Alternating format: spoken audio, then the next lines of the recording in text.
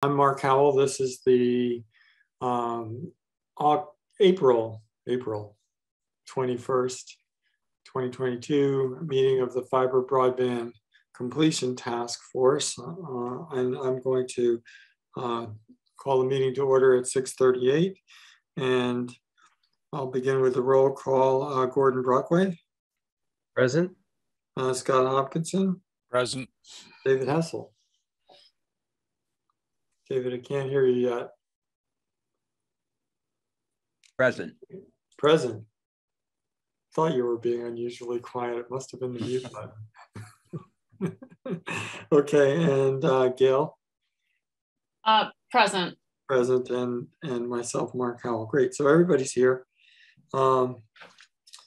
We're conducting this meeting under the existing temporary authority for remote meetings, and the meeting is being recorded. If you don't wish to be recorded, you can leave, or just remain quiet, and you won't be recorded. In terms of, so we do have some sets of minutes to potentially go over this evening. Can I have a volunteer clerk for this meeting? I've started, so if you want me to keep going, I can. Love it, Scott. Thank you. And hopefully I can just mail these right after we're done. So. Great. Okay. And as far as I know, the sets that we have available to us at the moment are April 24th. I'm sorry, not April, February 24th, which were distributed on April 7th, and April 7th, which were also distributed on April 7th. That's correct. Yeah. So I sent a note about that. Yes, thank you. And does anybody have any comments or questions about the February 24th minutes? I read through them and they seem to be fine to me.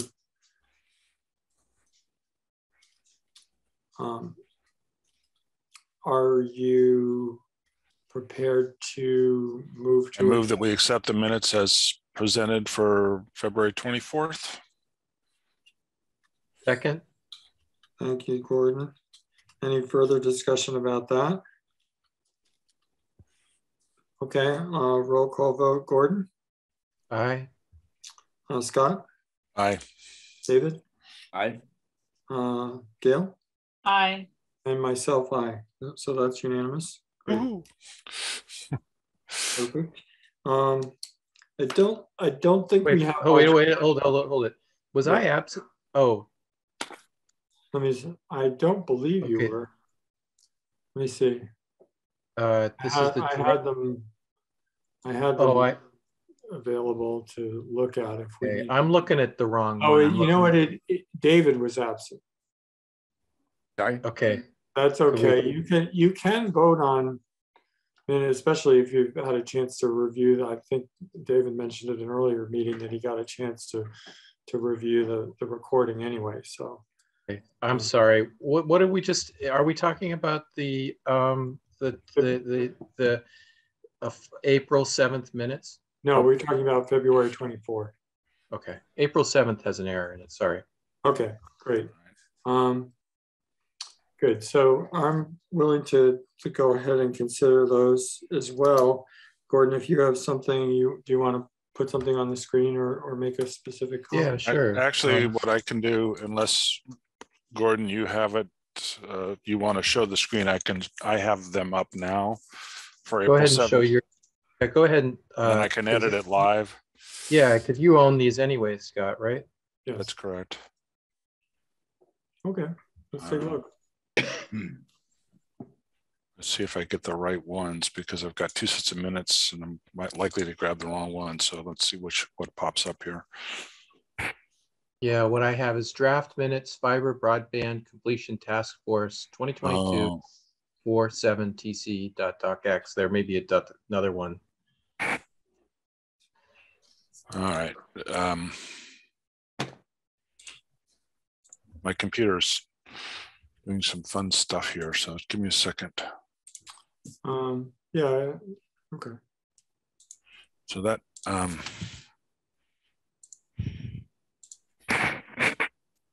What you're seeing on the screen, are you guys seeing anything from my screen right now? No, it's blank. It says it started screen sharing. Okay, I'll start it again. Maybe it's, I'll just do it this way. I'm out now. Yay. Okay. And that looks like it's the correct minutes for discussion. Yep. Okay. And where's the error? And so I'm shown as absent and yet also speaking. So Thank you, Scott.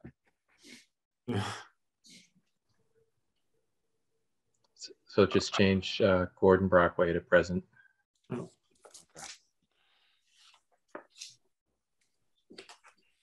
My bad. No worries.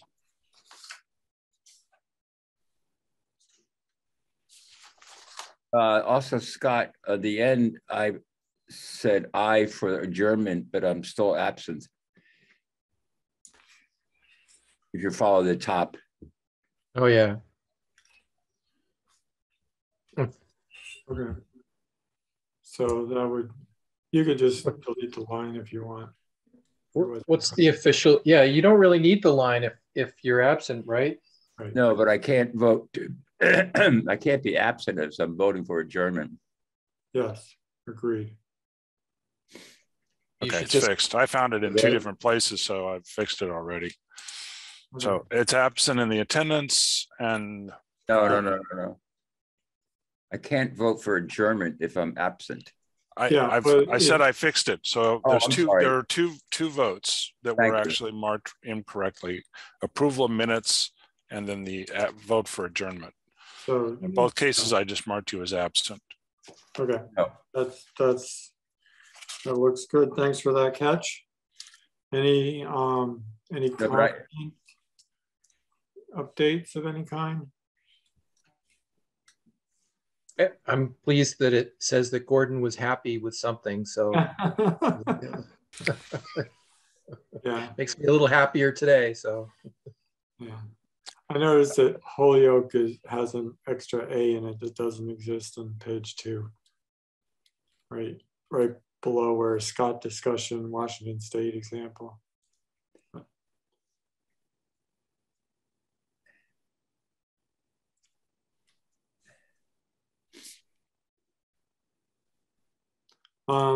Any further changes to those minutes?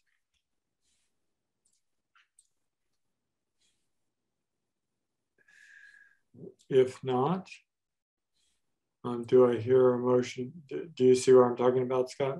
Yeah, I see it. I just want to make sure I get the spelling right, so I'm just double checking. Yeah, it's just Holyoke. O-A-K-E. Yeah, there's no A in it.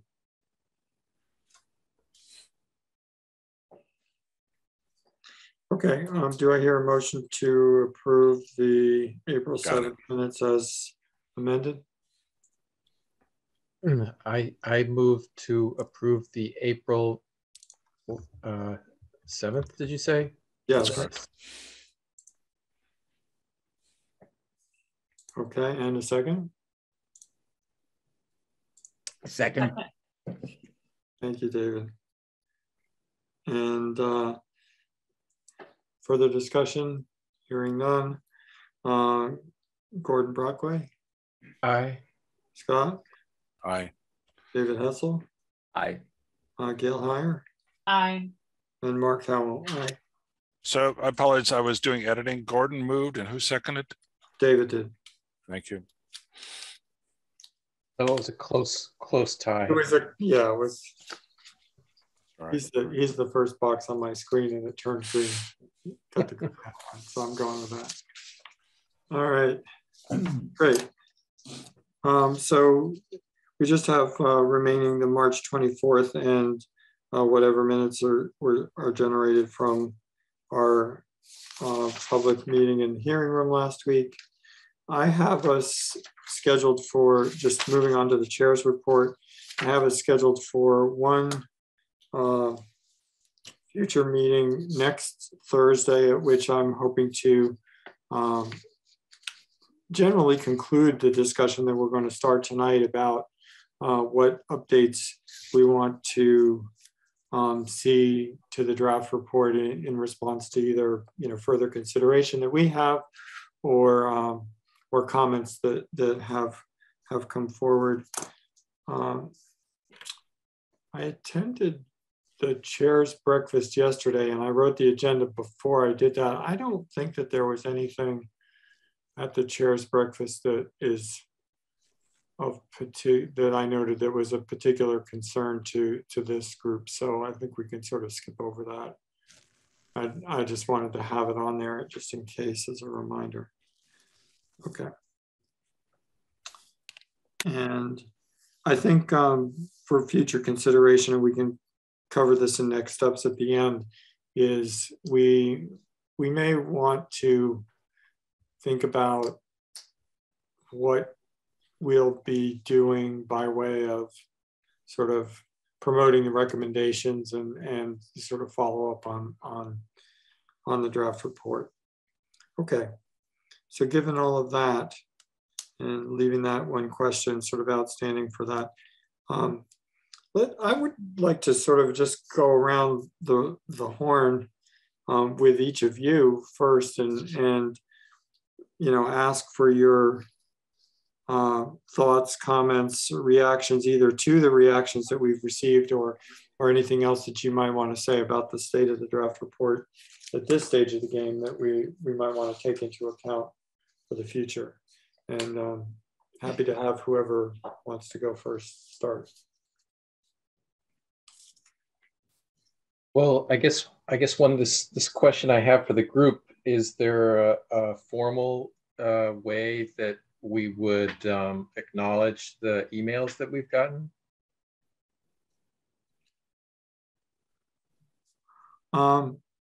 There have, I think, just been the 3 that I've forwarded. And my recollection is the nature of them was 4? I think 4. All right. But the last one we just got. We got 3 right away, and then the most recent one.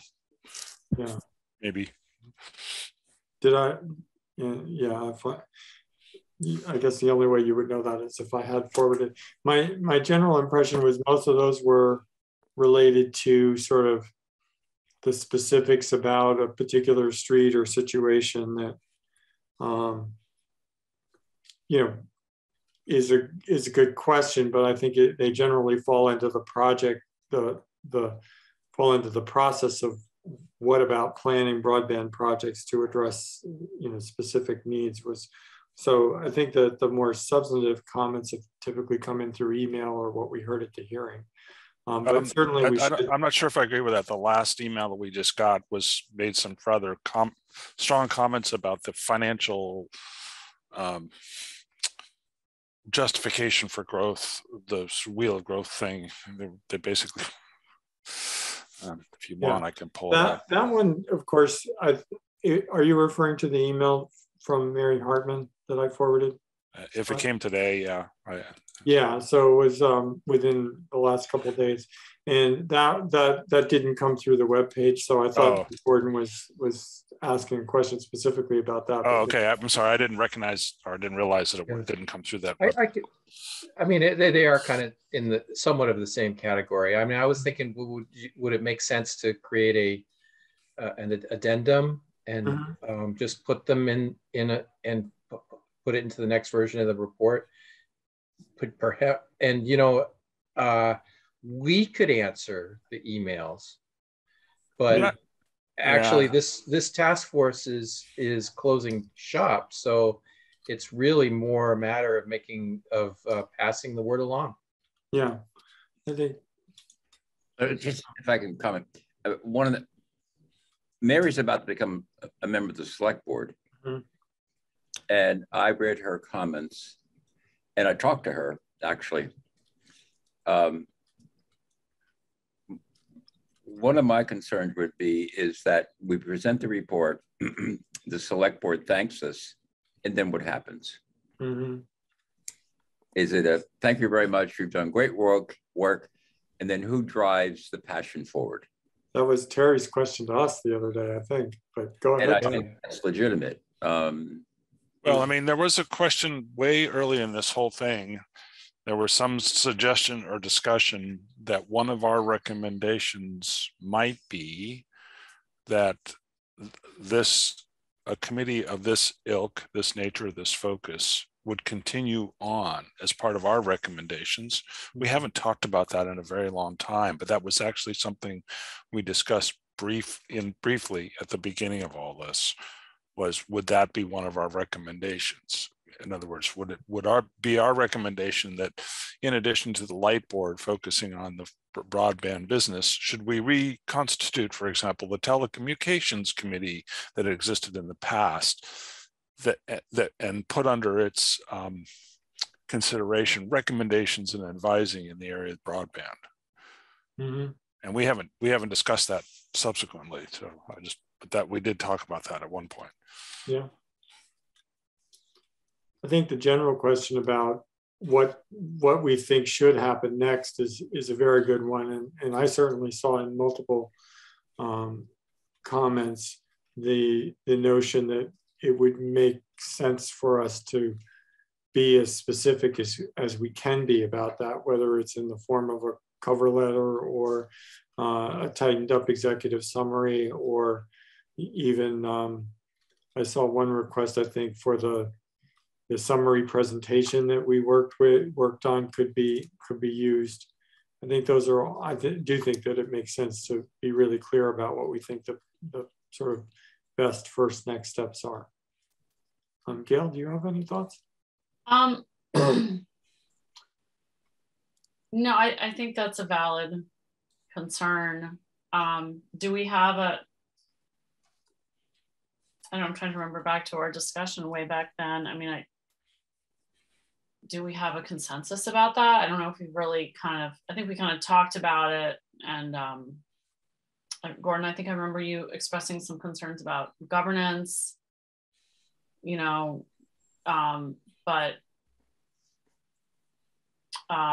that's all I can remember. I mean, I think it's important to have this topic, completion of the fiber network in front of people on a regular basis. Otherwise it won't get done as we, as the recent past has shown us, but I'm not sure what the solutions are. I think that one motivating or driving factor for this is if there's continued demand from residents for continued attention to this issue, and that's at a higher level or a lower level or grassroots level, that's completely different from quote governance issue. It's about pressure. So just by the way, just as a point, I went back and looked at the webpage while we were thinking about it right now. There still exists today a cable advisory committee. When you fill out the green form, there is still a committee selection for cable advisory committee, which was really the origins of what back in the day. And I think I've actually submitted a green card ages ago to participate in that. Of course, it doesn't exist, but it's still there and still actually a part of the list that exists on the town webpage at this moment for green card volunteer opportunities, as well as such important areas as the bicycle subcommittee and other ones that are probably not nearly as important. But well, I think it does make sense to explore some consensus. I think the way that we've written the report so far,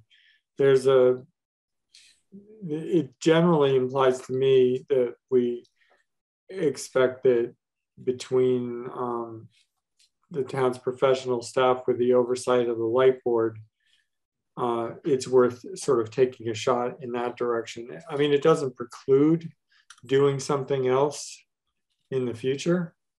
I'm not certain that a citizen group working on this problem would get a lot further than we have until some operational things move forward. and I think I'm encouraged by, certainly by the most recent reports from Jason on what's going on. And I think we've kind of plotted a bit of a roadmap that I'd be inclined to take more of a little bit of a wait and see, see how it lands, see if it gets the focus, and try and do it within the existing structures myself at the moment. I do think, though, that there are some specific things like the ARPA funding that maybe need a little bit of, more direct advocacy over the short term.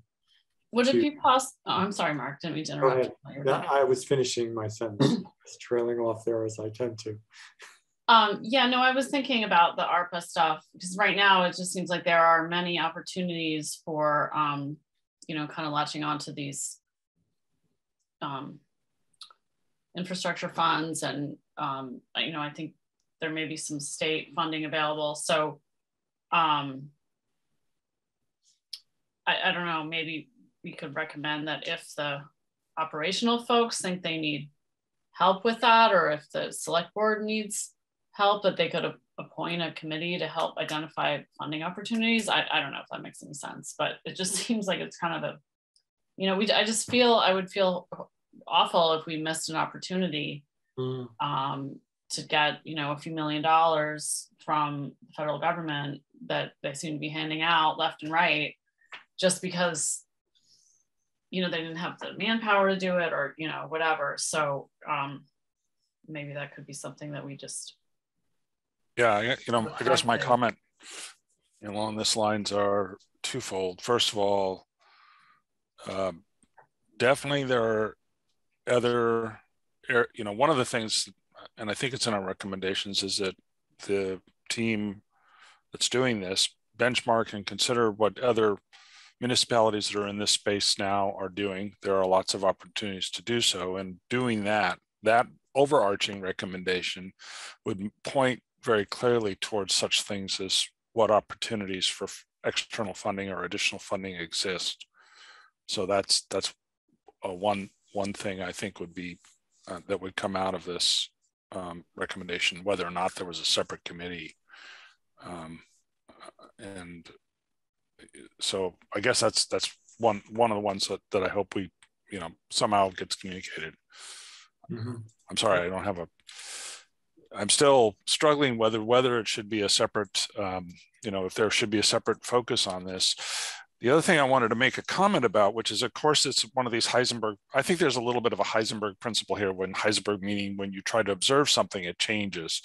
And I think, again, the fact that this committee has existed in the face of some pretty strong resistance from the Light Board and other folks has changed the behavior of the operations, of the staffing, of all these organizations, just because we existed, and probably it was reinforced by our report and some of those recommendations as well.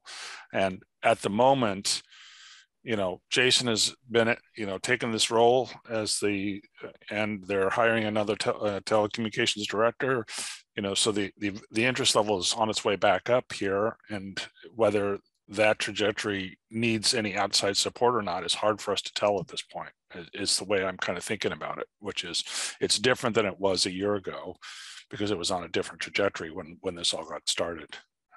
So I'm not coming to any particular recommendation. So if we did not want to say there definitely should be a committee, then maybe there should be something that says the select board should reevaluate this 1 year from now as a recommendation at the least. Sorry, it was a rather long comment, but that's what kind of was leading to. An interesting suggestion. Thoughts on that?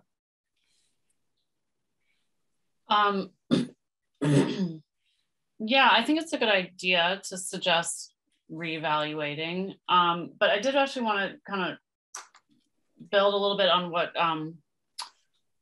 Scott just said about, forgive me, I'm still a little bit on Florida time. But so I guess the point being that, just the fact of us having this committee has, and I'm sure it's not a total coincidence, but, having more focus on the fiber has brought some more attention to it at the light plant and at the operational level. So it seems to be a good thing that people are paying attention to this. And I wonder if just a very simple way to get more people paying attention to it is to do something like on a regular basis, have like a newsletter or something that Jason Belger had recently developed with like a 2-page thing with photos and graphs, or I forget what all it was, but it just kind of summarized, hey, this is where we are, this is what we're doing, and it just kind of puts it in front of people so they don't forget about it. And that is just a way that, interested people can sort of feel like they know what's going on, or if they're not happy with it, they can voice their opinion. And then that would kind of like be an impetus, other than a committee like this. Yeah, by the way, one thing which I didn't get into the report, I did put it in the backup slides of the slides that Mark used for the public hearing. And I'd be happy to spend just a moment about it now, which was a template for how I would propose the subscription activity gets reported. And if you give me just a minute, I'll pull it up so we can look at it now that I've talked about it. Basically, I think if there was a somewhat standard way of presenting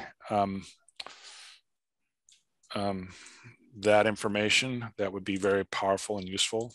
So let me show you what I was referring to. So these are the slides which I sent around that Mark might use, and in the backup slides. So those of you that saw these would see in the backup slides, this table, when I looked at the reports they have, and if this table and or this table were actually produced, this one is on a yearly basis over the entire life of the broadband, and this one would be quarterly over a narrower window. So the two tables have two different pieces of information because of their range. This would help show seasonability. This one would show the long-term, this one, the longer term trends. I think once these are populated, updating them would actually be pretty quick, and it would be a recommendation that I would make, that the light board review these every quarter or however frequently they think is appropriate. It's something on the order of no less than once a quarter.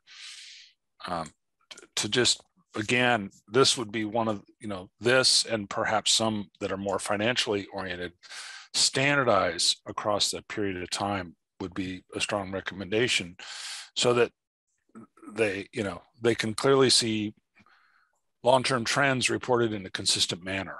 And part of the challenge I think I've seen when I look through all the reports is that there haven't been some aspects of the broadband. It's hard to ferret out exactly what's happening over time, the way it's reported. So. And Scott, I think I recall Jason saying either to us or to the light board that they were working on standardizing the way that that information is gathered and reported. Yeah, I hadn't heard that, so my guess is it was a light board meeting. Yeah. Well, that's a great idea. That's about tracking progress towards the goal. If I believe that this group has endorsed the goal of universal access defined as service for anybody who asks for it.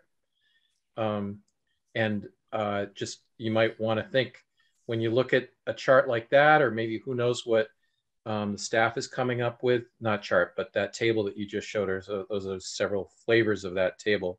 Do those actually tell us progress towards universal access? Well, actually, part of what I thought when I thought about those tables was not only that, but one of the questions we raised, and we, is we don't actually know whether the fall off in the last 2 years of subscriptions represents a leveling of the market for us. And it's actually another thing that I would propose adding to the recommendations, and I think, I'm not sure if it's in there or not, which is plan for when that happens, and consider, for example, rather than hiring more permanent staff, use more contractors so that when it happens, you don't have to lay off employees or you don't have to have people sitting around. But and in fact, I think I also recall Jason saying that they've done that. Yeah.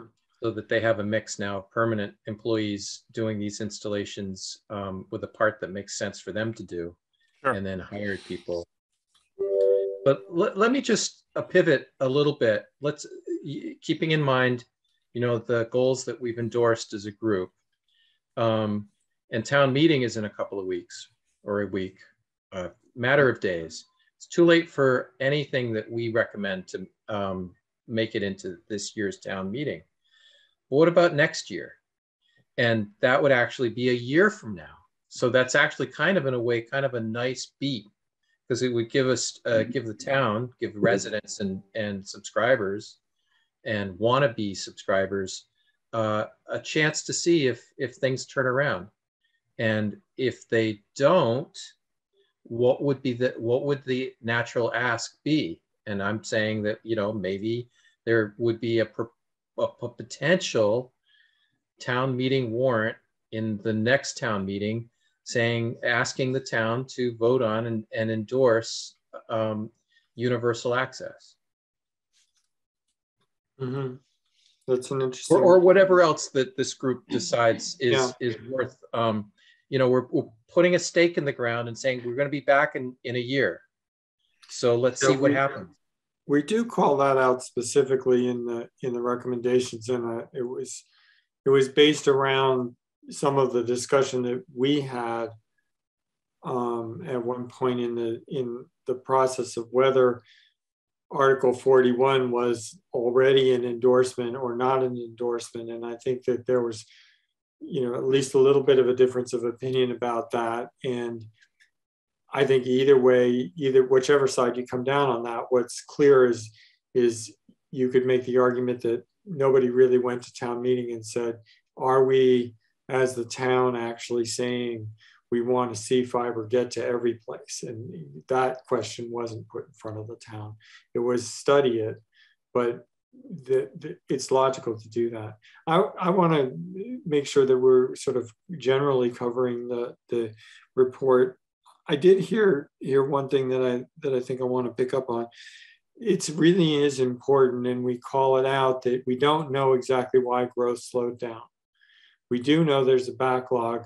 The backlog's being worked through, but I think that it is important to flag the fact that within, let's say, a year is a good time frame. By the time we're sitting here in 2023, it should be much clearer whether or not the slowdown that seemed to start in 2020 was an aberration due to the pandemic or something more structural in that. And I think that's an important thing to figure out and evaluate.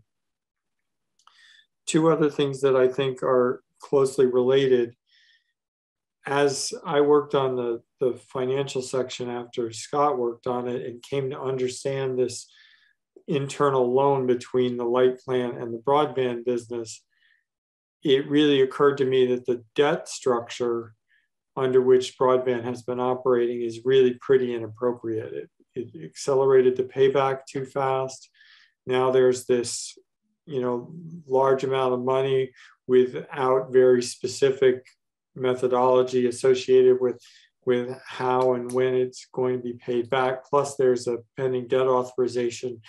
And I do think, though, that we should sort that a little bit more clearly in our report, call out what those issues are, and recommend that some debt policies and debt repayment policies be put in place that are more appropriate for the type of investments that are being made. A 20-year investment in fiber optic cable shouldn't be borrowed for, with 4-year money kind of thing.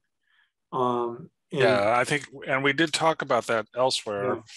Yeah. I think that was one of the recommendations I had put in, which was, consider the fact that the capital, and what goes with that, by the way, is not only the debt payment, but the fact that debt expense is by and large translated into capital value, and that capital equipment value has a useful life of 20 to 30 years, and so paying back in 4 years doesn't exactly make sense. Yeah, or even and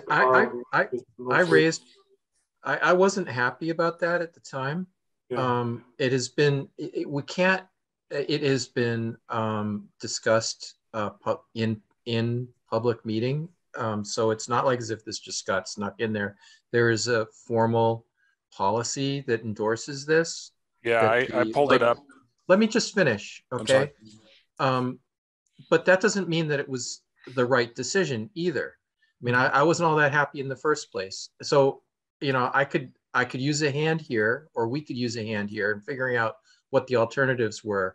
The word was that the accountants told us that we had to do it, but I can tell you there was one instance in a different meeting on a different subject where I think it was Peggy Briggs was looking over the budget and realizing that that there was one of the lines was handled incorrectly from an accounting point of view, and that was put down as an expense was actually a capital outlay.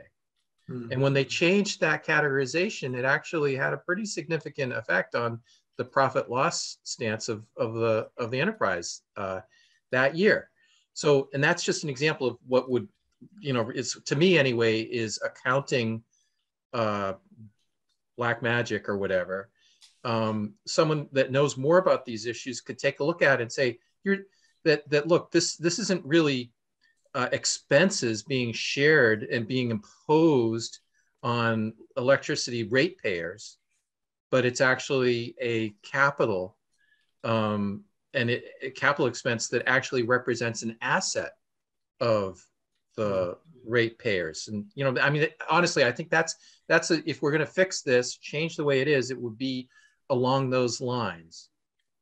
Yeah, yeah, Gordon, this particular issue, the one that you talked about, because the auditors told us so, Mark and I talked about this, and I think, Mark, you've talked to Matt about understanding this more deeply. Yep. Yeah, and also my understanding is that the schedule for repayment of, you know, the cash balance that's essentially owed to the electric utility is not set in stone and is really able to be handled with, you know, by policy, by a decision of the light plant director, I believe, if not the light board itself. And so my suggestion for our revision is that I think we should clarify what the impact of how the debt repayment was handled and the accumulation of this balance that's owed, and make a forward-looking suggestion about how that might be adjusted. Because I think that if we leave it stand as it is, it's going to significantly impact the future availability of capital to even consider doing, you know, additional fiber construction projects, because it's a 10-year drag to the tune of almost $2 million on the operation of the light plant. And so there needs to be some way to, at the very least, make sure that that's being handled deliberately and preferably in a more advantageous way than it is. And I think that, if after looking at the report, going through the whole thing, and I'm sure there's lots of things that need to be done, but that was the one thing that I would have to say that I really learned about this, that I find particularly concerning from, in terms of achieving the overall goal, which is eventually, or at some point getting a program going, which is actually making progress towards finishing the fiber network. That obstacle needs to be addressed. Yeah, and that's why I put that table in the financial section, because it shows, I think it goes up to like $400,000 a year for repayment at one point. Yeah, and it's my point is, sorry, I'm sorry, 300,000. Yeah. you know, that's a pretty hefty drag, way larger than the payment in lieu of franchise fee. Right. So I think we should say something explicit about what we think should come of all of that. And, you know, by the way, as I come to understand it, what happened was the capital expenses for extending the fiber network were not necessarily being covered by the operational expenses. And even though money had been available to be borrowed based on town meeting authorization, and there's still $1 million of borrowing authorization based on town meeting authorization, what was happening instead was that money was already being repaid based on these accelerated schedules for repayment, leaving these shortfalls, which was really coming out of light plant cash. And so all that's really happened was we went out to borrow, you know, up to $1 million, borrowed 950,000 of it, paid it all back in the first 7 years, but ended up owing our parent that same amount of money, which on the face of it makes very little sense. And, you know, if you normally, when you're trying to start a business, you get a loan and you want to pay as little as you possibly can on that loan until the business is up and moving and throwing off free cash flow to do it. And so at this stage of the game, it seems that the business is generally throwing off some free cash flow. It can't afford to do something, but it's got all this deferred debt that ideally should have been still being debt all the way along. And I think that it's important to call that out and flag the policies and procedures that created that situation so they don't occur again. Mark, let me just make sure people are clear, because I spent a lot of time trying to suss this out. So table 8, the actual outstanding debt as of 2021 is $558K, not zero.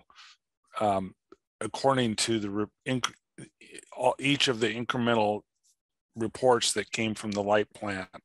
Yes. So we had borrowed, we had borrowed more than $1 million, but paid back down. So the cumulative amount, actually, according to we don't have the final actuals, but as of 2021, we borrowed 1.338 million and had paid back 780,000, leaving 558. But what you said is still true. I just want to make sure we understood that it hasn't actually paid back all the money that it's borrowed. Yeah, but 950,000 of it actually has been, according to the schedules in the most recent enterprise budget book, which is a substantial amount to have paid back in 7 years, given that you were only authorized to borrow $1 million in the first place.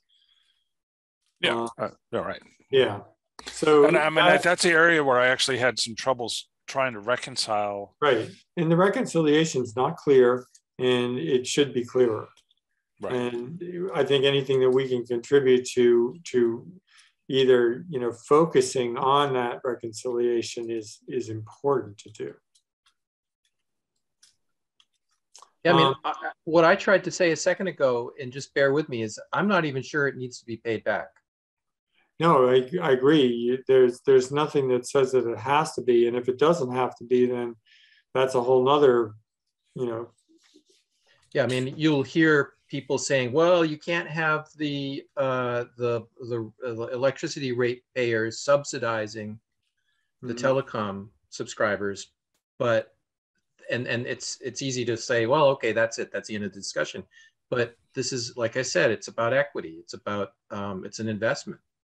And it doesn't, you know, so anyway, also, I'm not an accountant, but yeah, I do think it does bear some looking at it, and that's why I mentioned that Mark had told me that Matt Cummings was looking into this specific thing, and we still have a pending response from Matt. I suspect, as an accountant and I'm assuming he's a CPA, he would be pretty thorough on coming back with a crystal clear answer on this now that he's thinking about it. But that's my assumption. Right. I do think that if we are truly on the track to pay back $1.9 million, and we've already paid back a substantial portion of it, that those two that repayment table and what we've already paid back don't go together. And so hopefully he'll resolve that. Yeah, and I think what I think we really do need to do is clarify at least what the questions are. If not, make some statements about how to address it, going forward. Because otherwise, I do think that this financing for the startup probably could have happened in a little bit, more advantageous way, and so this would be pointing towards that. So, kind of answering my own question that brought us into this discussion, I think that the two things that I think we want to enhance about the report are this handling of the debt and the capitalization of the business, and at least recommending that be made crystal clear, and some clear forward-looking policies about how it's to be handled in the future be done. And the other one is that I do think, sort of to your point earlier, Scott, about or maybe it was Gordon, check back in a year.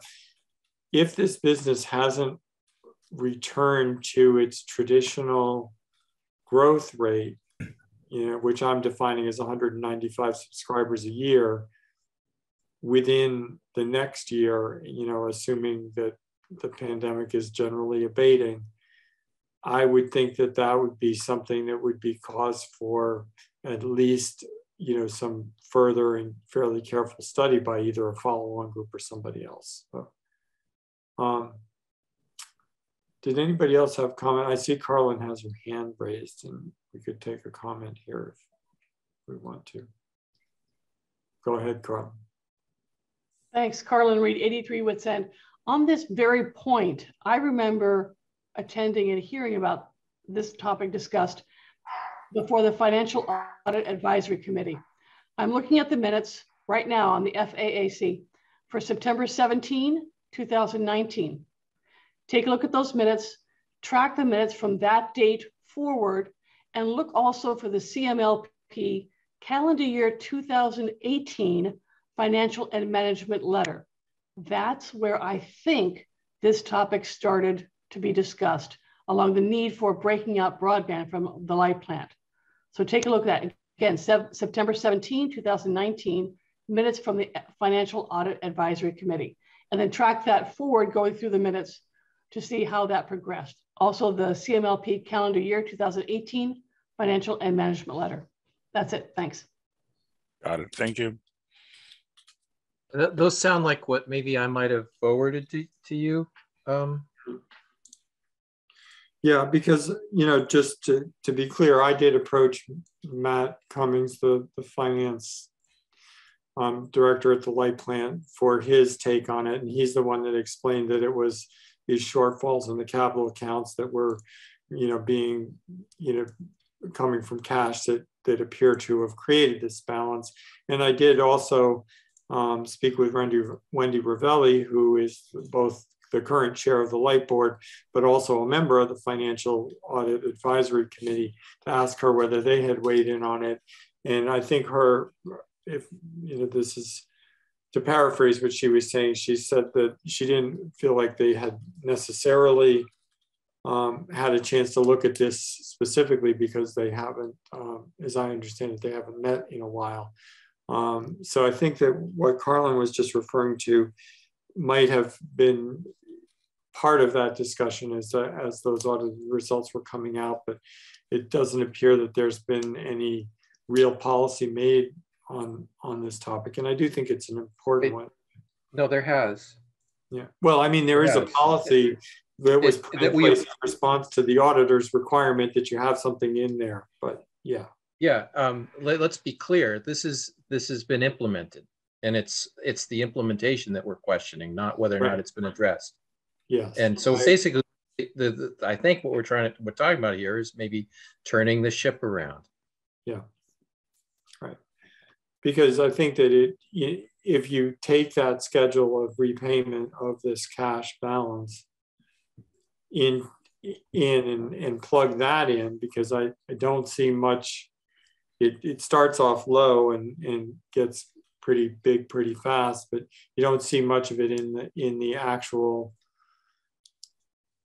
forecasts for the light port, for the telecom division. And that, I think, really does represent a problem if we turn around and say, and oh, by the way, go spend $250,000 a year on building fiber to unserved homes. That they're not going to fit together unless there's a whole lot more growth than we've seen. And so, addressing that plan, I think we either need to leave some specific milestones to hit about that, or we need to recommend that somebody, to the other point, that somebody come back and take another look at it in fairly short order. I want to hear from others. Is there anything else that people saw either in the comments that we received or impressions that they had themselves that they would like to see us address in the draft vision? I'm not sure if I can express this correctly, Mark, and the committee. It seems to me Jason has a plan in place, but I don't think anywhere we're saying as a committee that, and we've kind of touched on it. Mark, you said 195 new signups in 2023 or 2, did you say? Well, I was thinking that in 2022, if in a year it isn't apparent that growth rate has been resumed, then we need to question whether it's going to resume. Okay, so I guess we should, I think we should put something in the report that says, having Jason in place, having new hires in place, how do we say or should we say in the report, if you don't reach that target, and I think the target, by the way, that we saw previously was higher than 195, but I'm not positive. Mm-hmm. Yeah, we saw as closer to 300 at the peak. Yeah, but I think Mark just chose a date. One of right. Yeah. So they can't do it in the winter, so it's right. fewer months than 12. I think there's conflicting targets. At any rate, should we not put something in the report if we are revisited a year from now and straightening out the financial issues? Thank you, Scott. That's the total net subscribers. So let me just look at this.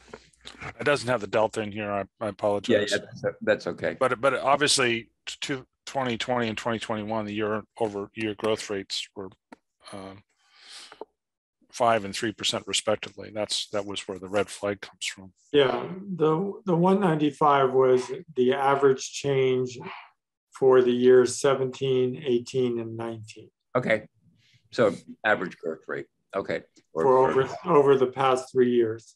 So the question I have is, looking out 1 year from now, after Jason's efforts and changes to strategies and so forth, more marketing, more whatever, should we put something in there that says, if that small 195 rate is not achieved, how do you look at then the whole process of the goal of bringing broadband to everyone in the town? So that's a key question. Let me write this down and then I'll make a comment. Hold on. And the 195, I'm making an assumption, I hope it's fair, that the 195 is still the easy marks, not the hard marks to make. Yeah, well, that's actually what I was going to make a comment about somewhere around this, which is the 195 is representative of the, what percentage of those that we already have passing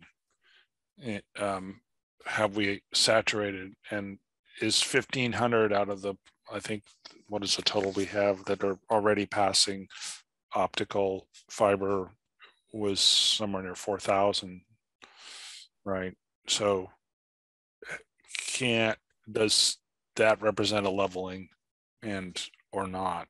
And again, we don't have that information. Yeah, What is interesting to note though is we've tagged the number of served premises, in other words, premises that we passed in the data at 6,131. Right. And so 195, which would be returning to a pre-pandemic growth rate average over the last 3 years, represents a 3% increase in take rate within that number every year.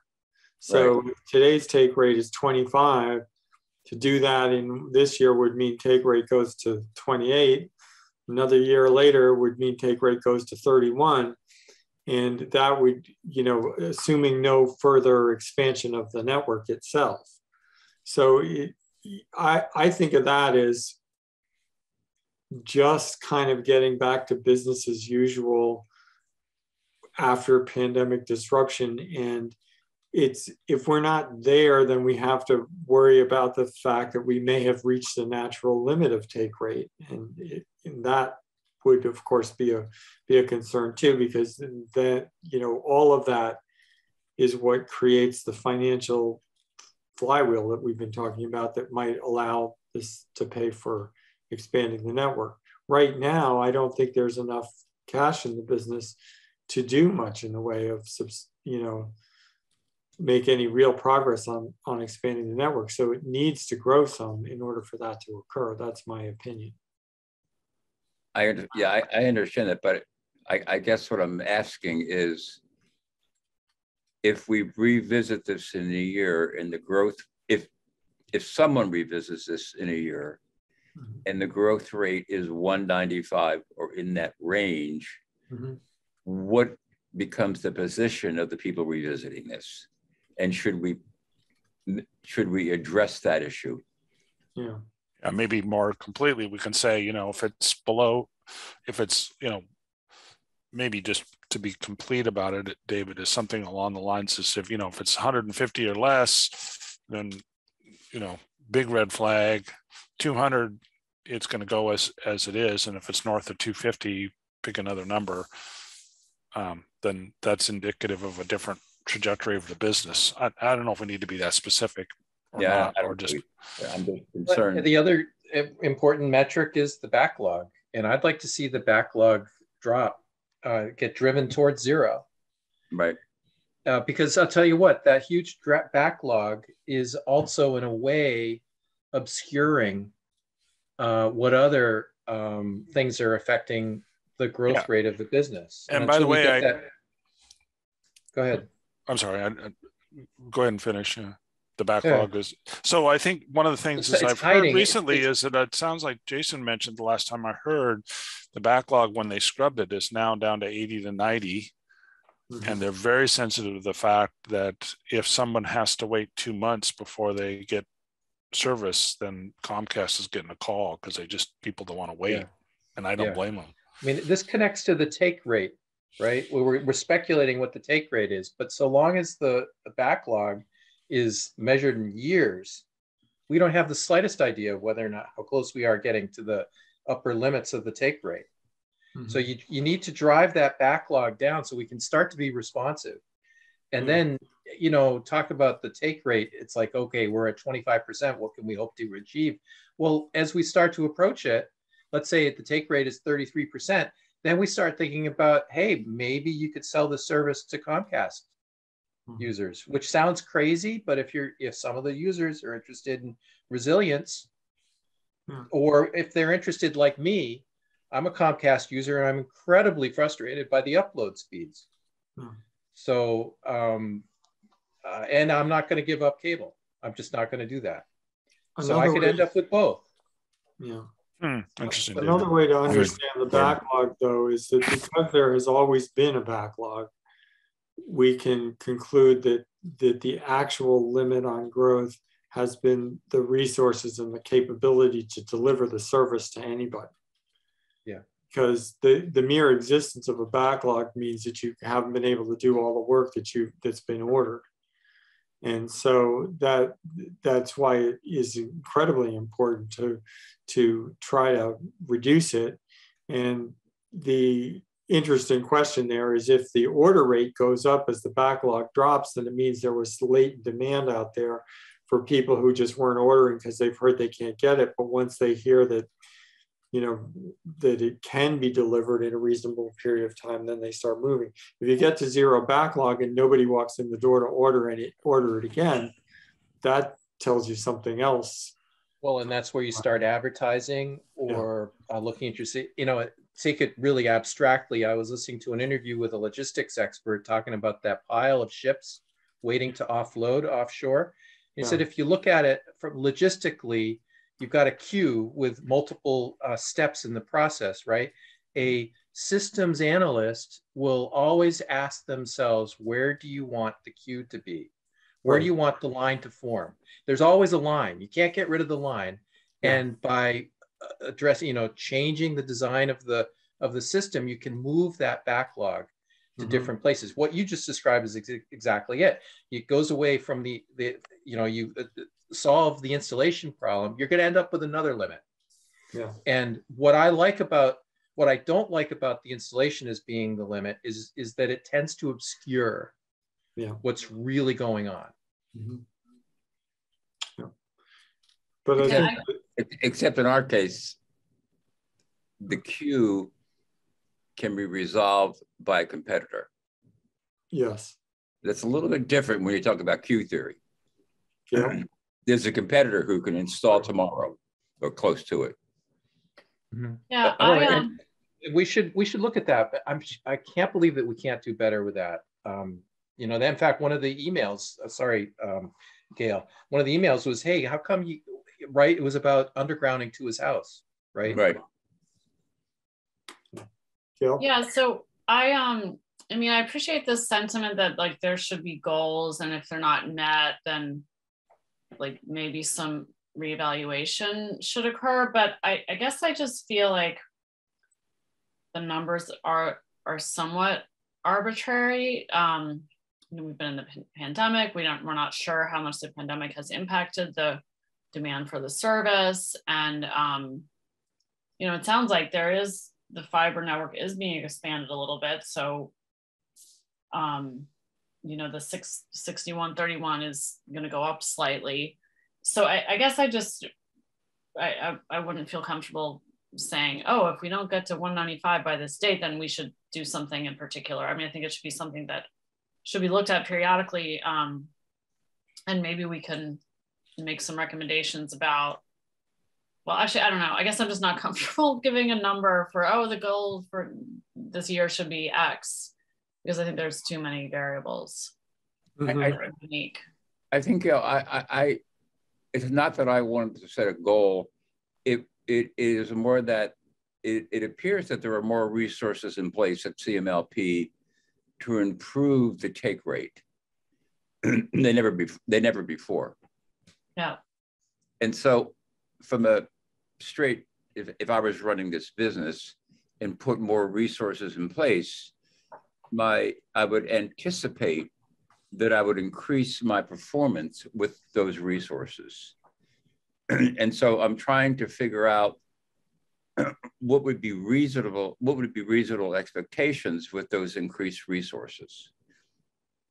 Yeah. But 195 or 2. I was going somewhere down that road too. And so my answer to what would be reasonable is a return to historical norms. Okay. So it seems to me that if there's an inability to get back to what had historically been occurring, then one needs to ask the question of why did that happen? You know, because what we're really just saying is have the effects of you know, whether it had been short staffing, which did occur. Short staffing occurred almost coincidentally with the pandemic and persisted through a portion of the pandemic and has been resolved at approximately the same time that the pandemic is also abating. So one would hope that means that you get back to normal. And that's all I'm saying is if the business hasn't appeared to return to normal, then I think that's deserving of some very, much more serious consideration.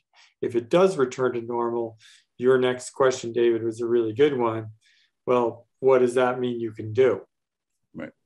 If I can add, one of the conversations I had with Mary Hartman was, and I'm not a techie person, the differentials between certain systems, but one of the kind of open conversations we had was, and it's specifically for Concord Green, we're beyond the point of putting in conduit because we start paving tomorrow. But would 5G be an answer here? Mm-hmm. Would that solve the high expense of conduit and so forth and so on? I don't know that answer.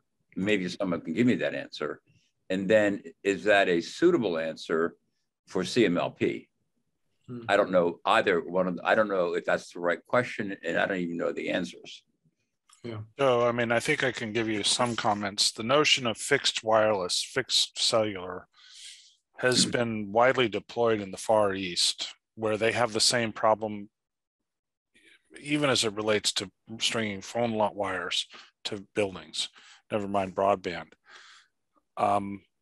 However, the goal of this activity, because of the charter and right. The direction we came from, was to not think about all the right. wireless and microwave. I mean, there's a zillion different technologies that are in the over the air, so to speak. Everything from satellite to others that we might have considered. I recall. Yeah. And I think the short answer is there is technology. I know I've told at least one or two of you that when my Concord broadband went down because of a local device issue, it was in my basement. I fired up my cell phone and turned it into a hotspot, and just for the yucks of it, measured the bandwidth, and I was getting 100 megabits at my house, just over the cellular network. It's the one thing to bear in mind with these approaches is it is shared bandwidth, which, and if you've ever been in a situation where you're using a lot of bandwidth and it's shared, you'll discover that there's individual sampled bandwidth at any given moment that maybe that pick a number, it's a nice big number, but all of a sudden, if everyone is doing it, that gets divided down, and all of a sudden the number isn't quite so exciting. Okay. I think the solutions are broader than just 5G delivered by a telecom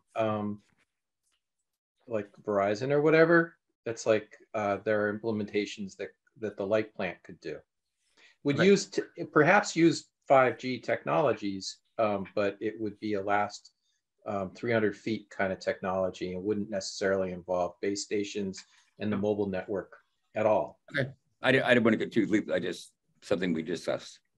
Yeah, I think though, maybe the thing that we should call out is there are other potential solutions, especially for certain MDU types of situations that are, some hybrid of fiber and some other existing, wired or wireless technology. There are some, apartment buildings often have some ability to, you can reuse the phone wires, or you can reuse the existing cable infrastructure that inside the building to avoid that, last 50 feet problem of getting from a wiring closet to, as well as the wireless options are being, developed by the industry. And I think that it's,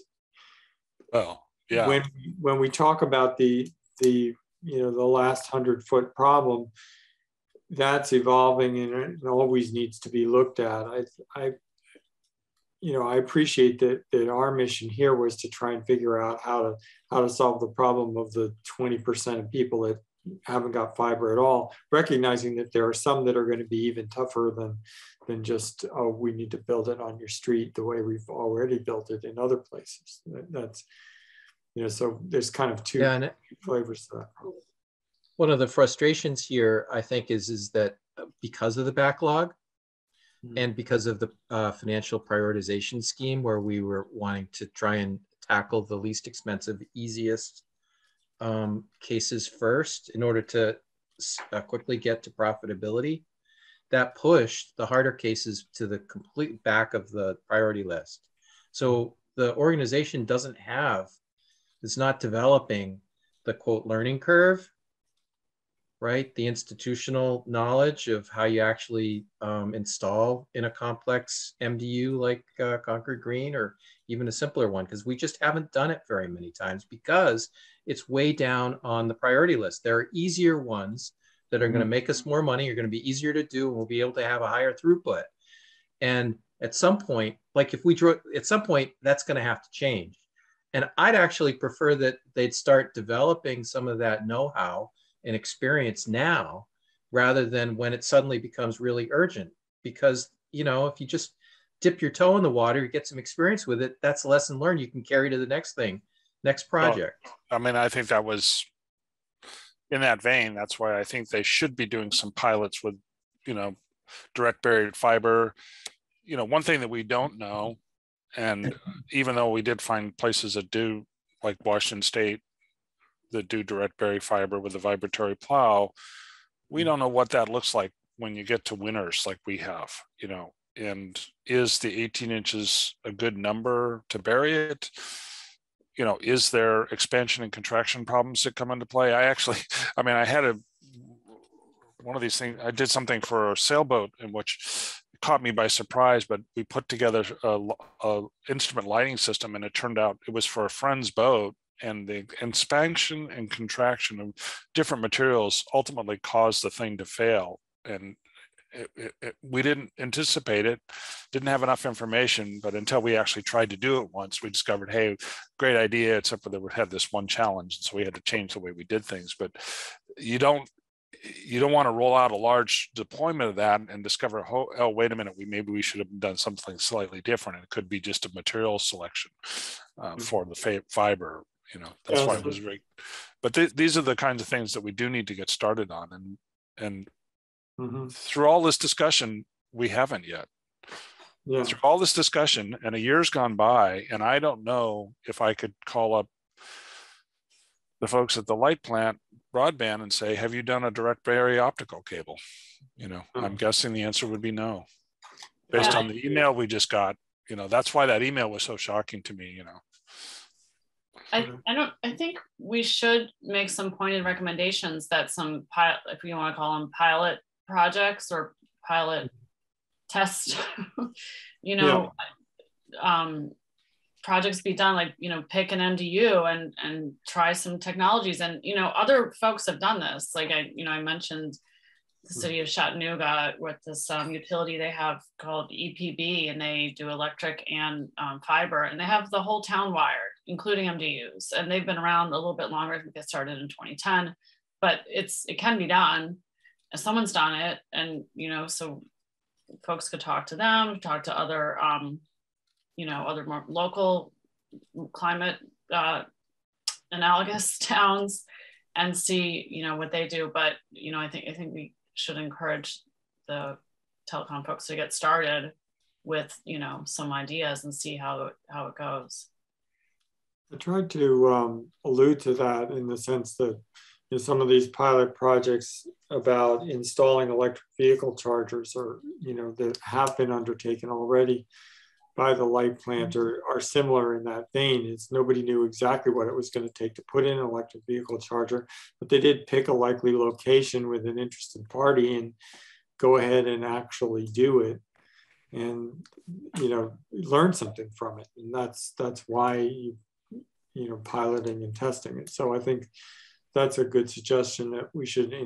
So we've alluded to the better construction techniques, and I think we can also improve that suggestion by saying, you know, by the way, you know, within a reasonable period of time, you should have, you know, at least tested this somewhere. Maybe there's, you know, maybe going out the back of substation 219 over to the Concord Muse, formerly known as Concord Muse project, over light plant land onto other private property so that it's out of the right of way. It's not likely to, it's away from a lot of things that, are otherwise, but it might be an interesting place to use a vibratory plow just because you can, and, install something just to, get that. By the way, you actually, I think, oh, sorry. No, I would say I have to be cautious. You actually could do it here because we have one location that I'm aware of that you could do it without upsetting our roads. However, that being said, I might be hung by the tree if we do it in one building and not all buildings. So I'm not sure I want to volunteer that's why I was studying your map, David. Yeah, and I haven't finished doing that, by the way. Yeah, and David, you may be able to bring it into a common area, and that wouldn't violate that rule. I think 70 Beharrell does have that. Mark, you would know for sure, but I believe what 70 Beharrell, which is an apartment building there in West Concord, they brought the fiber into telecom, and they have a switch there. They have an ONT and a switch, and it's Ethernet to the apartments. That's my understanding. I haven't had a chance to go investigate yet. Is that correct? Mark, do you know that? Sorry about the Chuck Wagon commercial in the background. Somebody wants to be fed. So Mark, my question for you was, does the 70 Beharrell, did they not put in a ONT box and then have an Ethernet switch? Actually, what happened was, in that particular project, sort of traditional bring the fiber into the building was done with, I don't know, a 6-strand or a 12-strand or something like that to a rack of ONTs, which was co-located in a closet with Ethernet. So it's not, it is sort of a hybrid in the sense that you're going from a main closet to the individual units using something other than fiber. But it's not. Is there a 1-to-1 ratio? Excuse me. I'm sorry. Is there a 1-to-1 ratio between ONTs and users that are hooked up? It's the type of ONT that can support 4 Ethernet ports. Oh, okay, so you can have up to 4 subscribers on one ONT because each one has their own dedicated port. Okay. I'm going to. So let's shift gears a little. I see it's getting to be 8 o'clock. So there's 2 things I want to do. I want to talk about specifically what we want to look at next week. And the other thing is, Jason Bulger has been on this meeting, and I know he had contacted me about how much time he had to give us feedback on the draft report. And so I was going to give him an opportunity if there were things he wanted to say tonight to all of us. That would be great. Otherwise, we could await some additional feedback from him too, because I think those would both be useful for us to do. So I'm happy to do those in either order. But just to summarize the notes that I've been taking, answering the what should happen next question in general and in specifics, I think is important. We talked about the fact that grants, pursuing other funding, trying to determine whether or not it would be useful to make a recommendation about how that takes place. It would also be something we could get involved with.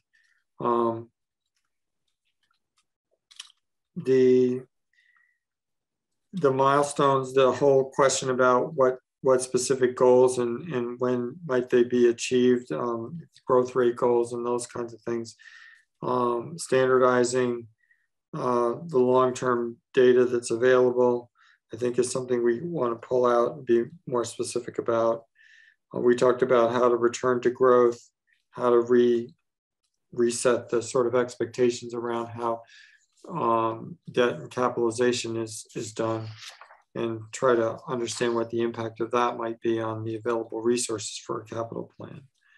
So I think those are And then alluding to the fact that there may be other solutions that, technology solutions and installation techniques that it would make sense to at least pilot for feasibility in some of the difficult situations. So I think all of those are good suggestions among the sort of clarifications and things like that are useful for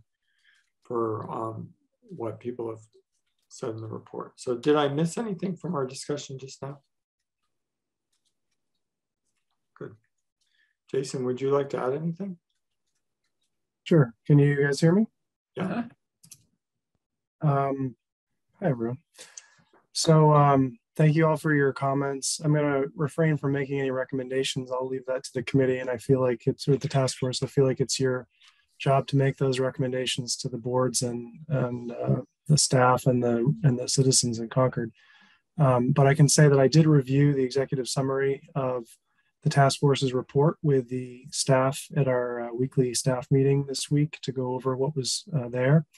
And I also mentioned to them the low-hanging fruit that I feel like came up at many meetings and also was summarized well at the hearing that you guys held last week.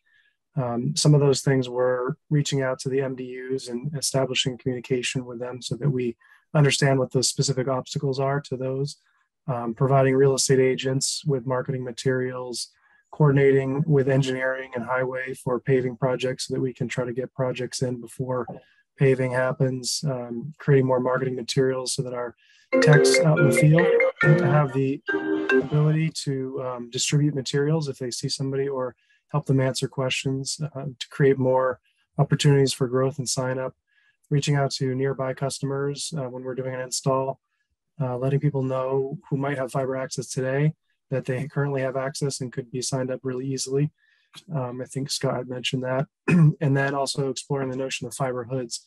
So we started talking about these things, and my plan is to, at the light board meetings, kind of take a summary list of this task force's recommendations and show how those are being addressed on an ongoing basis. I think that you made a suggestion about let's check back in a year. I'd rather not wait that long. I think that we have an opportunity every month at the light board to show the progress that's ongoing, and I will take that opportunity to share that with the public. And we're also looking for other ways to market and spread the word to current customers and potential customers in the form of newsletters, electronic or paper, otherwise. It was mentioned that we used to have the bill inserts as a possibility. We still do have some customers who receive paper bills, but there's a lot that are in the Smart Hub. But there is a whole marketing wing to Smart Hub that I mentioned previously, and that I've been working with Carol Hilton on figuring out how to get that set up so that she and her team can utilize that for broadband and for other things. Just a couple other things I wanted to mention, and that was that we continue to look at grants and other funding opportunities that are outside the box. One that just came up recently was that Concord and Acton are merging dispatch centers, and that's going to require Acton to connect to Concord's network in some way. So their project manager of this combined rec has asked for a quote to get fiber from CMLP to Acton Public Safety. So we did that for them. We got a third party to give us a quote, but we also got a second quote, which is a much more overbuilt solution that would provide a lot of additional backbone fiber for down the road. And that's something that maybe broadband could pay the difference on. It would be a very small difference because it's just a little bit of equipment, but you're already got the pole attachments and all the work and all the police details already taken care of because it's required for this project. So we do continue to explore additional and alternative funding strategies for expanding the network. The other thing I'll mention is that we've got several highly qualified candidates for the new telecom director position. We're still in the screening phase, but I can tell you we're very optimistic with the candidates that we're seeing. And we're looking for somebody who doesn't just have a technical background in fiber or broadband, but somebody who really has a strong business sense and somebody who can work on the operational efficiencies that need to improve, as well as the marketing and focusing on the financials so that we can do those capital projects that will expand the network and not just maintain it. Regarding the backlog, if staffing levels are maintained where they are now, I think there should be no problem getting through that this year. I agree with Gordon's statement and others that it's just really difficult for us to focus on marketing when we can't deliver a product. So we need to get through that backlog as soon as possible. We are engaging third-party resources to pull some fiber ahead of time so that our installers can just go in and do the last mile to the home and set up the ONT for them. And we're also trying to streamline that process. Part of the dealing with the backlog is not just throwing more people at it, but also understanding why the backlog takes so much time to get through.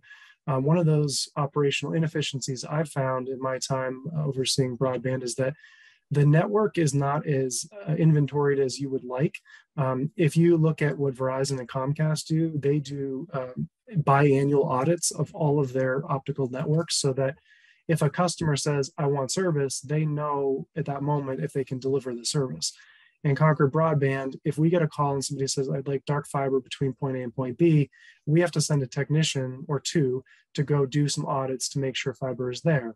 Now, there were inventories done initially, and we do maintain an inventory, but there have been too many instances where fibers have been borrowed when there wasn't capacity for something else, or instances where there was a break and there was a subsequent repair where fibers were taken from another group of cluster fibers. So what we're left with is a situation where if a new customer signs up, our walkthrough doesn't just really include the technical aspects of that last mile, but it also includes looking at the splice case and making sure that we have the availability there and that we know which path we're going to use. All of that could be done ahead of time so that when we get a new install, we already have all the fibers provisioned and we're ready to go. So part of our winter time, I think we can use when installs are relatively low, is working on that audit. The case against winter installs is that the fiber is brittle. We don't have a lot of slack and we can't splice indoors. So we really can't splice when it's below 40 degrees or the fiber can break. But there's nothing that says we can't shine a light through it and test things and document them. And we've also been working on our software and hardware tools that we can use both in the field and in the office so that we can do a better job at maintaining that inventory going forward. And then the other thing that I just wanted to mention was that you guys mentioned this month's broadband report for the light board. And my hope is that was just a glimpse of what's to come. I would like to see it greatly expanded to include a lot of the metrics that Scott and others have mentioned. We are standardizing those metrics that we're keeping, and I've been working with Matt and CSRs and others to try to get standardized reports. And I've also worked with NISC, our vendor that does billing, as well as Calix, to help standardize some of these things and also better cross-reference ensure our ability to match billing with actual service delivery. That's been an issue in the past where sometimes people call and we find out they've been getting much faster service than they thought or much slower service than they thought. And again, we can't run a business that way. It's got to be buttoned up in all those ways. So those are just a few of the things I wanted to mention. And I appreciate all the work that everyone has done. I appreciate the report. I've read the report twice through. I made some initial proofreading comments.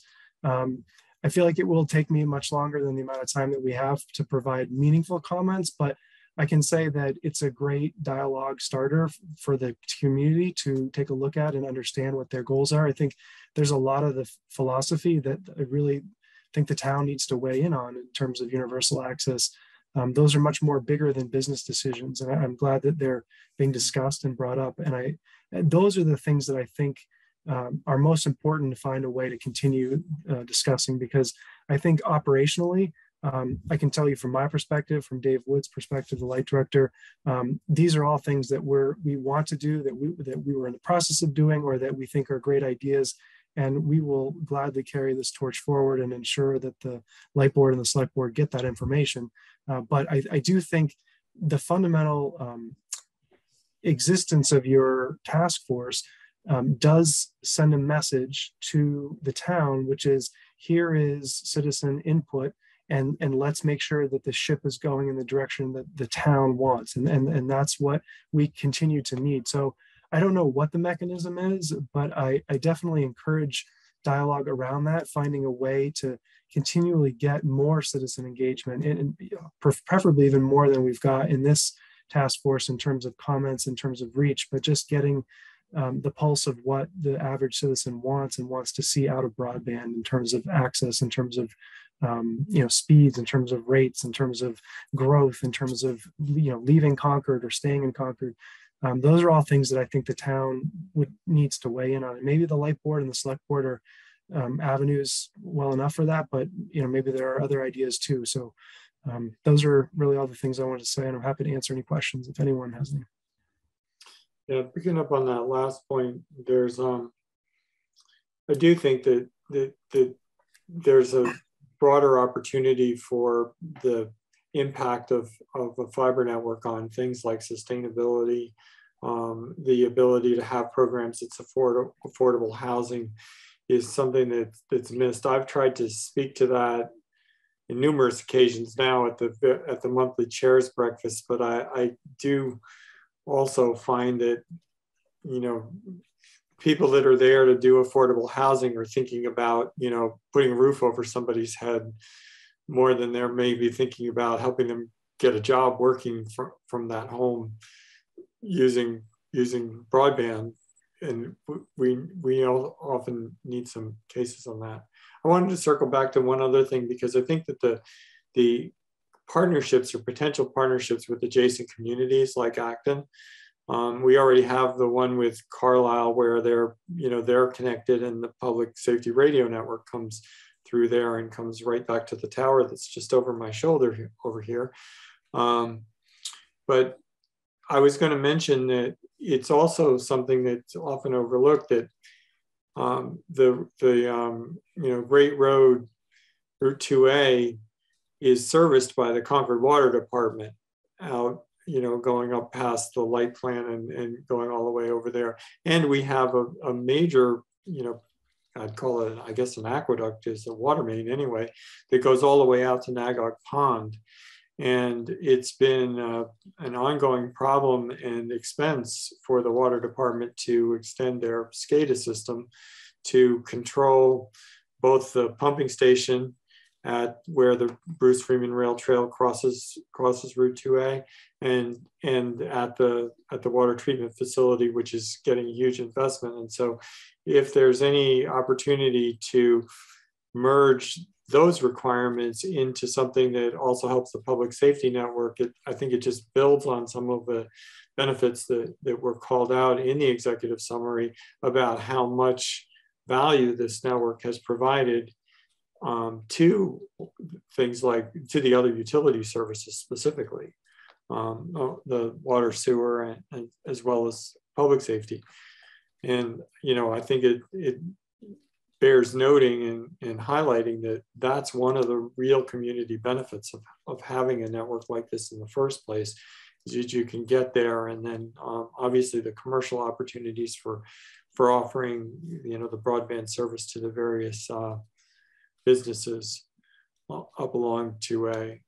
So I do think that there's room there, and that construction, the costs for communicating with the Nagog Pond water treatment facility have always, the communication's been terrible.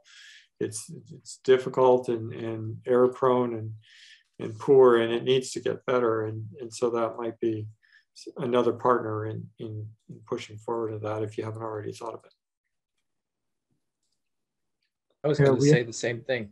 Sorry. Go ahead, Jason. Oh, I was just going to say, we actually talked about that today. We had a meeting today with a vendor for the advanced metering system at the light plant, and on their map they're showing all the nodes necessary to receive metering data, and you can see the map going all the way deep into Acton, where we have water customers that we need to meter, and the challenge of getting to those. And so I did mention the fiber, and both to Acton Public Safety, and also the potential for additional fiber that could both serve that facility at Nagog, and also the customers reading meter data, and also potentially providing broadband for customers along 2A. Yeah. I think those are all, those early conversations with, there's the sort of nascent opportunity for some regionalization, and some of these communities also aren't particularly well served for broadband. So there's a deeper, much longer term question about, if we've talked a lot about take rate, and if we ever decided that this network, there wasn't enough customer base in Concord in the first place to, there is some opportunities. I think some of these other communities might also be interested in making that investment. And it starts with some of those cooperative projects, I think. That builds the base on which other things can be done. I appreciate all of those comments, and thank you for taking the time to look at. I'd like to express my thanks, Jason. I couldn't type fast enough. I'm gonna have to go back to the recording. But yeah, very well thought out, and to me, it was extremely encouraging to know that what we're thinking about, what we're concerned about, is being heard and being considered seriously. I think that's, to me, that's a big win. You guys are smart guys. It sounds like that you're starting to think about these things, and that you're in this role now, and I'm very encouraged. I'll just say it that way. Any other comments from the committee? I'm very encouraged too, and thank you very much, Jason, for all of the great stuff that you and your team, everybody over there at the light plant, have taken on with this. One of the things you described was just made me think of how, if you're an employee, you could be working on something, but it's like above your pay grade, so to speak, and so you have to run it to your boss. Well, then actually in Concord, it actually does hit kind of a higher level, where it's the residents, it's the town folk, it's the people that attend town meeting that are the boss. And that could actually be empowering, that the citizens can actually empower you guys to take on bigger goals, audacious goals, and take on something bigger. So I hope that in that sense that we're empowering you. And anyway, thank you very much. Yeah, it's my pleasure. Thank you all. Right. Yeah, but if there are any editorial kinds of things, especially if you find anything that you feel needs to be corrected, I'm more than happy to take those in whatever form, so that we can improve the draft, and particularly in any areas that it needs help from an accuracy perspective. I would be more than happy to. Jason, do you have a Word copy of the draft report that you can mark up for us? I've been marking up a PDF copy with annotations and comments, and I can send that along. That'd be great. Yeah. Good.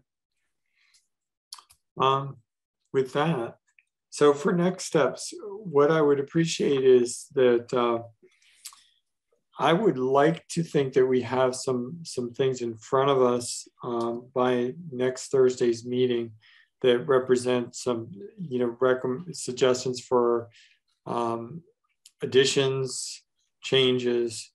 I'd like to ask each of you to, focus on your own sections that you worked on directly, and consider whether there's any changes that you would propose for that. But certainly don't constrain yourself to that if there's some work to do in other sections.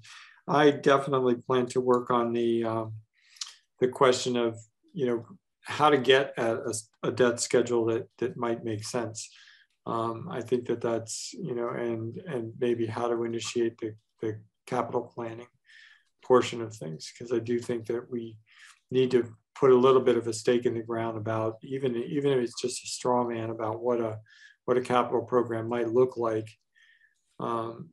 based on some assumptions about the subscriber rates and so forth going forward. So I'd like us to spend some time looking at that. The goal would be to sort of agree to what those changes are going to be at next Thursday's meeting, and then implement them in a round of similar to what we did before when we published a draft, some final copies and submit it out for comments and reactions from each of you, and then we'd have something to publish by virtual town meeting first week of May-ish. And then I think after that, I think a good question is, who should we go around and talk? Is there a deck or some a short letter, kind of cover letter that goes back? I believe our charge actually says, and I should have checked this before the meeting, but it says to report back to the select board and the town manager. So I think that's where we need to officially drop to. Any questions or comments on that schedule? None on that. All right. Yeah, I guess we're good. Yeah. Okay. I have a question on that schedule. Yes, Terry. So I do have it down for one of the select board items after May 1st, after town meeting, that when the time is right for you guys and for the select board, that you come in and present your report and we have a discussion. Okay. If that's what you're planning. We'll have a new chair by then, but what I'm doing is arranging topics to send off to the next chair. So I have been assuming that you would want to come in and discuss this report with the select board. Okay. And in the meantime, it sounds like your draft report is going to be completed on April 28th or soon after that. And then are you looking for public comments after April 28th? Certainly we could take comments, I think, through any period. We don't have time scheduled, but I think if we get comments, we could do that, or we could schedule a meeting in May.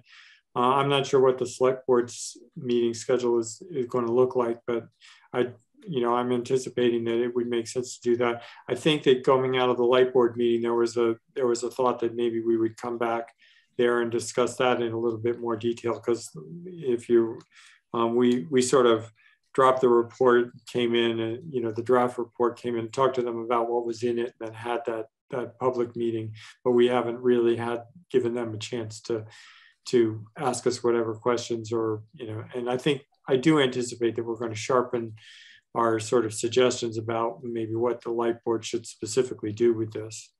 I do see that this is being, in many cases, mostly theirs, although I do think the capital policy things may flow more towards the select board, and maybe even with a recommendation that the FinCom think about these things a little bit more. Okay, well, I've looked through the draft report and read the executive summary and the recommendations, and it's really coming along very well. A lot of work has gone into it. And I was at the forum last week, and appreciate Jason talking with the other staff and getting all of that organized. That's just great. So things are really moving along. And I guess I just would like a sense from this committee on how you want to proceed with the public and with the select board. If anything that you want the public to know, like they have 30 days to comment, or maybe you just want to keep it informal, just post it and see if you get comments. Our select board meetings are May 9th and 23rd, and then there'll be 2 in June. So we're willing to accommodate the committee. Just let us know what you're looking for. I can say that I know I'm going to be out of town on May 9th. Yeah, I don't think it'll be the 9th at this point. Yeah. It'll probably be just like decompression meeting from town meeting. So maybe targeting the 23rd makes sense. So if we publish that, should give people some time to make comments and okay. Okay, let's think. All right, that was May 23rd. Yeah. Well, this is very tentative right now. No, I'm trying to just put in the notes here. Yeah. Okay. It's got a little time has gone by, but I wanted to mention one other edit that I think, based on the feedback we have, and just maybe people could think about that. And there's a lot of, at least a couple comments or different places about the total length of this report. And I'm not actually suggesting that we start hacking away at it. I'm not sure it's worthwhile, but if we tighten up the executive summary recommendation and make sure people's attention is called to that, that might be something we can consider. The next thing one can do is start pushing things into the appendices that are part of the body, but I don't think that's worth doing at this time with it. So one comment that said that the same topic appeared 5 times at different places, so there could be some actual constructive, useful editorial changes just to tighten it up. Yeah, I probably helped contribute to that, because I know that I put some things in the financial recommendations that might have belonged somewhere else, just because I was running late. So.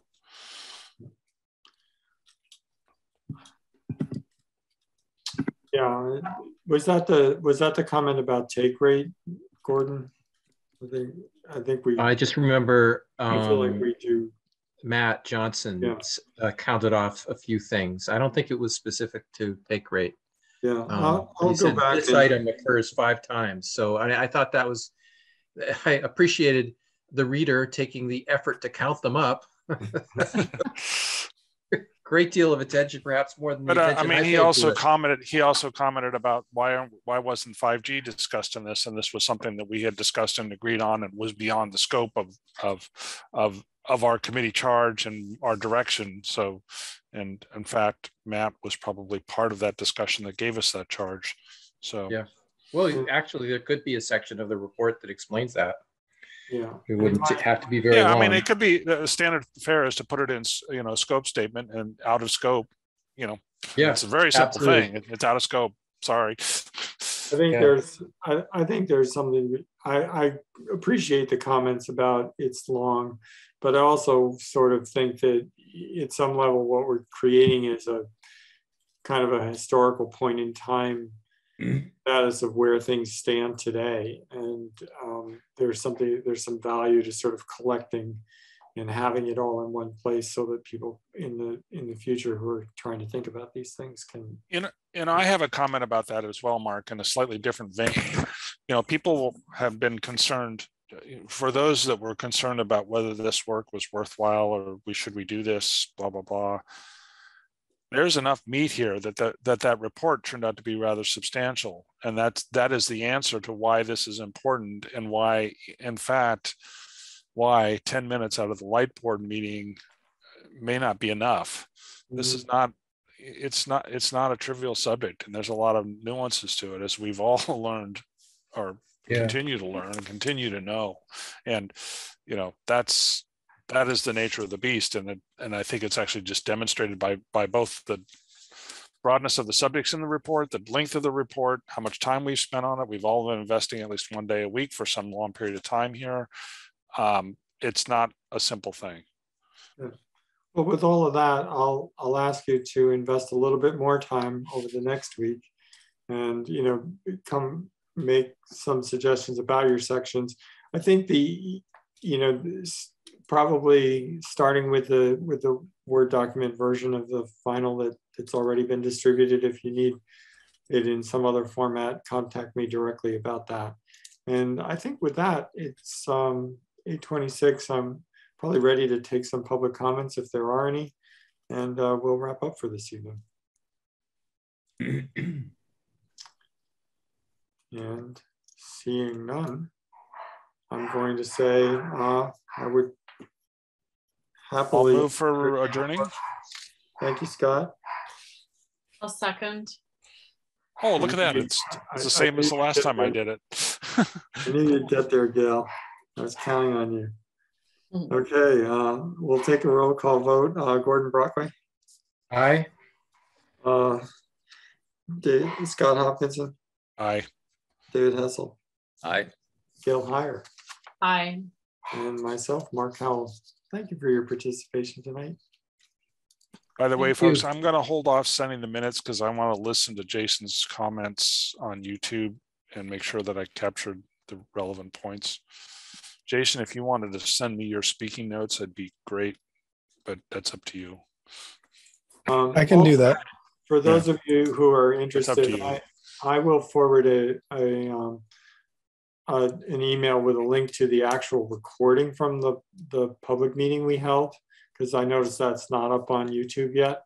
For anybody that wants to, review those, because there were some interesting comments there, and I know I wasn't taking a lot of good notes trying to be present for the meeting. So I want to go back and listen to that. That I just got that in the last day or so.